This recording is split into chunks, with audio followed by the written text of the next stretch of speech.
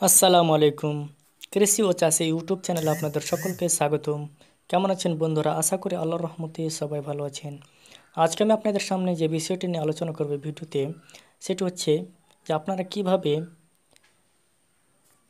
নারকেলের গাছ, যেটা ছোট জাতের নারকেল গাছ রয়েছে, অর্থাৎ ভিয়েতনাম ডর্ফ যে একটি জাত রয়েছে, ছোটোখাটো জাত, অর্থাৎ 2.5 থেকে 3 বছরে যে গাছটিতে ফলন আসে, সেই গাছটি কীভাবে লাগাতে হয় সেটা আজকে আপনাদের এই ভিডিওতে দেখাবো। তো অবশ্যই আপনারা ভিডিওটি লাস্ট অবধি দেখবেন এবং যারা এখন পর্যন্ত এই কৃষি ও চাষি ইউটিউব চ্যানেলটিকে সাবস্ক্রাইব করেন, অবশ্যই চ্যানেলটিকে সাবস্ক্রাইব করে নেবেন। তো চলুন বন্ধুরা, আপনাদের ভিডিওটি শুরু করা যাক। তো আপনারা এখানে দেখতে পাচ্ছেন যে একটি গর্ত করা হয়েছে। তো গর্তটা কতটা করতে হবে? মিনিমাম আপনাকে 2 থেকে 2.5 ফুট গর্ত করতে হবে এবং চওড়ার দিকে আপনাকে সেরকমই 2 থেকে 2.5 ফুট চওড়া করতে হবে। এবং আপনারা এখানে গাছটি দেখতে পাচ্ছেন, এই গাছটি আমি নার্সারি থেকে নিয়ে এসেছি এবং নিয়ে আসার পরে আমি সেটাকে রেখে দিয়েছিলাম একটি ছোট্ট করে একটি ডিব্বাতে করে পরে লাগাবার জন্য। তো এখন আমি আপনাদের এই গাছটাকে লাগাতে হয় কীভাবে এবং কি ম্যাটেরিয়াল লাগে সেটা আপনাদের দেখাবো। তো সর্বপ্রথম আপনাদের বলে রাখি যে আপনারা এখানে দেখতে পাচ্ছেন যে এই গাছটি রয়েছে। তো এই গাছটির এই যে গর্ত করা হয়েছে, গর্তটা খোঁড়ানোর পর আপনাদের যেটা করতে হবে সেটা হচ্ছে যে আপনাদের ওখানে কোনো রকমের একটি ছত্রাকনাশক বিষ প্রয়োগ করতে হবে।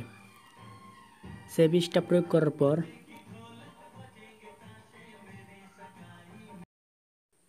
এবং আপনারা এখানে দেখতে পাচ্ছেন যে গাছটি যে রয়েছে, তো ডিব্বাটাতে রয়েছে, সেই ডিব্বার থেকে আপনি বের করবে এবং ছত্রাকনাশক বিষ প্রয়োগ করার পর আপনাকে কিছুটা লবণ দিতে হবে এবং সেই লবণ আমি এখানে দিয়ে দিয়েছি এবং সাথে আপনাকে জৈব সার দিতে হবে।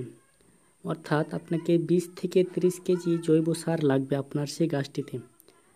তো জৈব সার দেওয়ার পর আপনাকে ভালোভাবে সেটাকে কোনো একটি ছত্রাকনাশক পোকামারা বীজ দিয়ে আপনাকে সেটাকে মিশিয়ে সেখানে রেখে দিতে হবে। এবং আপনারা গাছটি দেখতে পাচ্ছেন, গাছটি কী সুন্দরভাবে জড় ছেড়েছে, জড়গুলো আপনারা দেখতে পেলে বুঝতে পারবেন।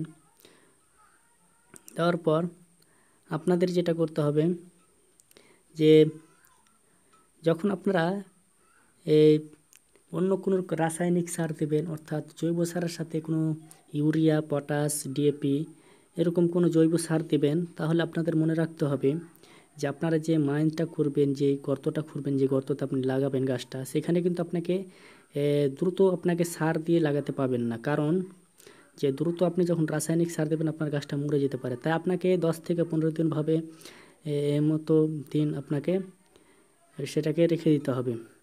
তারপরে সেটা যখন পচে গলে যাবে তখন আপনাকে সেটা গাছটা লাগাতে হবে। কিন্তু আমি এখানে কোনো রকম রাসায়নিক সার প্রয়োগ করিনি, শুধু জৈব সার প্রয়োগ করেছি, তাই আপনি গাছটাকে সাথে সাথে লাগিয়ে দিয়েছি। তা আপনাদের বলে রাখলাম যে যখন আপনারা রাসায়নিক সার দেবেন, কোনো যে ইউরিয়া, পটাশ, ডিএপি আপনার এরকম কোনো সার দিলে আপনাদের সেইটা গততে 10 থেকে 15 দিন সময় আপনাদের লাগবে। তারপরে আপনাদের এখানে দেখতে পাচ্ছেন আমি এখানে জৈব সার নিয়ে এসেছি, জৈব সার খুঁজছি আপনাদের দেখাচ্ছি। তো এখান থেকে জৈব সারটা আপনারা নিয়ে নেবেন। তো নিয়ে আসার পর এইভাবে আপনারা গাছের চারিদিকে দিয়ে দেবেন। ভালোভাবে গাছের গোড়াটাতে আপনারা সেই সারটা ভালোভাবে দিয়ে দেবেন, গাছের তলাতেও দেবেন এবং গাছের যখন আপনারা গোড়াতে যখন গাছটা বাঁধবেন তখন আপনারা সেটা প্রয়োগ করতে পারেন। ভালোভাবে আপনার যখন করতে হয়ে যাবে, সুন্দরভাবে সেটাকে সেটে দিতে হবে। এবং আপনাদের যেটা খেয়াল রাখতে হবে যে আপনার গাছে এই জাতটিতে আপনার প্রতিদিন কিন্তু পানি লাগবে, আপনার পানি যাতে না শুকোয়। কারণ যদি সেই গাছটি শুকে যায় তাহলে তার যে গ্রোথ রয়েছে সেই গ্রোথটা কমে যাবে। তাই আপনারা প্রতিদিনই পানি দিবেন গাছে, যাতে করে গাছটা না শুকিয়ে যায়। এবং আরেকটা জিনিস আপনাদের বলে রাখি যে আপনারা এখন দেখতে পেলেন যে কোনো রকম আমি এখানে কোনো ইট খোলা বা কোনো রকমের কিছু দিলাম না। তা না দেওয়ার কারণ হচ্ছে যে আমার গাছটি রয়েছে, যে নারকেলটা রয়েছে সেটা পচে গেছে এবং সেটা কী পরিমাণ জড় ছেড়েছে আপনারা দেখলেন। তাই জড়টা সেই গাছটাকে ভাঙার জন্য আপনাদের ইট প্রয়োগ বা ইট খোলা প্রয়োগ করতে হয়। তো আমি এখানে কোনো রকম ইট প্রয়োগ করিনি। আপনাদের যদি নতুন গাছ লাগান, যদি কোনো জড় না বের হয় তাহলে সেটাকে আপনারা ইট দিয়ে আপনারা সেটা ব্যবহার করতে পারবেন। ইটের ঝুড়ি গেল দিয়ে। তারপরে আপনারা ভালোভাবে সেটা বীজ প্রয়োগ করবেন রাসায়নিক, যাতে কোনো রকম পোকামাকড় না থাকে। আপনি দেখতে পাচ্ছেন কীভাবে আমি এখানে ভালোভাবে সেটা বীজ প্রয়োগ করে নিচ্ছি, যাতে করে কোনো রকম পোকামাকড়, তারপর পিঁপড়ে, কোনো রকম রুই সেটা এখানে গাছটাকে আক্রমণ না করতে পারে। তো আপনারা অবশ্যই আপনাদের যখন কোনো গাছ লাগাবেন খেয়াল রাখবেন যে আপনারা গাছে যখন যাতে জৈব সারের পরিমাণটা বেশি থাকে এবং গাছে যাতে কোনো রাসায়নিক সার দেওয়ার সাথে সাথে যাতে কোনো গাছটাকে না লাগানো হয়। মিনিমাম 10 থেকে 15 দিন আপনারা সেইটাকে খালি রাখবেন, তারপর আপনার গাছটা লাগাবেন। তো বন্ধুরা, আজকে এই ভিডিওতে এখানেই ছিল। আপনাদের যদি ভিডিওটি ভালো লেগে থাকে অবশ্যই আপনারা ভিডিওটিকে লাইক, কমেন্ট এবং শেয়ার করে দেবেন আপনাদের কোনো আত্মীয়দের সাথে, যাতে করে তারা ভালোভাবে কোনো নারকেল গাছ লাগাতে পারে।